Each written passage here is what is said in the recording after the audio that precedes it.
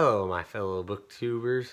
I hope you're all having a great day today. Today I'm going to be giving you guys another book review in which I will be reviewing the fourth installment to Gary Paulsen's Hatchet series, Brian's Return. Brian's Return takes place not too long after the river, which Brian now has decided to return to the wilderness because he just feels like that's his real home and he just can't cope with modern day society and all technology.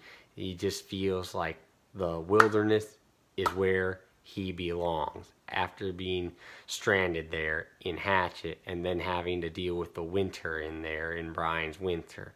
He now has chosen the wilderness as his home, which he was suggested by an ex-blind police officer named Caleb.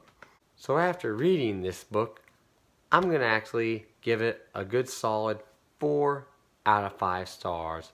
And let's just begin why. First, we have the plot of the story.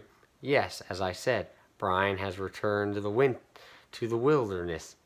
He now has decided to call it his true home. He doesn't want to go back into human society. He wants to have very little human contact as possible and live solely off the land, because that's now how he's grown to be after being stranded in the wilderness for like months at a time.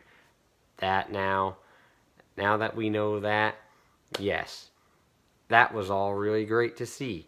And once again, Brian Robertson, he's growing more and more in this story, learning how to be more of a survivalist and what some people would call a transcendentalist, where he wants to live life to the simplest ways as possible. In fact, you could say he is a transcendentalist right there, because he doesn't want to have no human contact like whatsoever. He does not want any technology around. He wants to live solely off the land with nothing else but the tools that he makes on his own right there.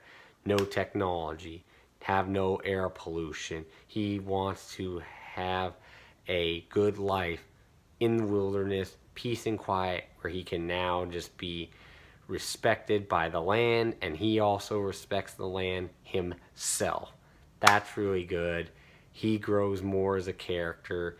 He still like has some doubts or so, but like I always said before, no character fully develops all the way. I mean, you're always going to be learning no matter what.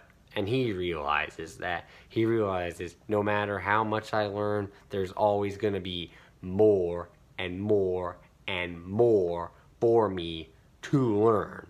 He's crafted very well in this story to get to that point and discover that he's always going to improve and become a better person than he was yesterday. That's all well done. I loved it, and it made me love him even more as a character. Like, at times I was like saying to myself, you know what? I want to go out in the wilderness and live off the land and not have to deal with any human interaction. Like, I want to live like a real pioneer did. No help whatsoever. Like, I want to do this on my own.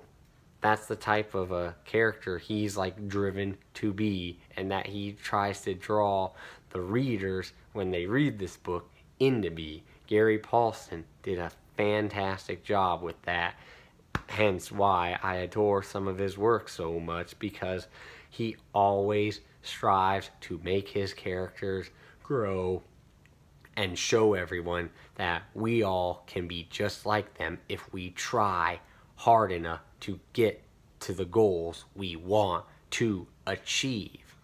Brian Robertson is the greatest definition of all the characters he's created to stand by that symbolism.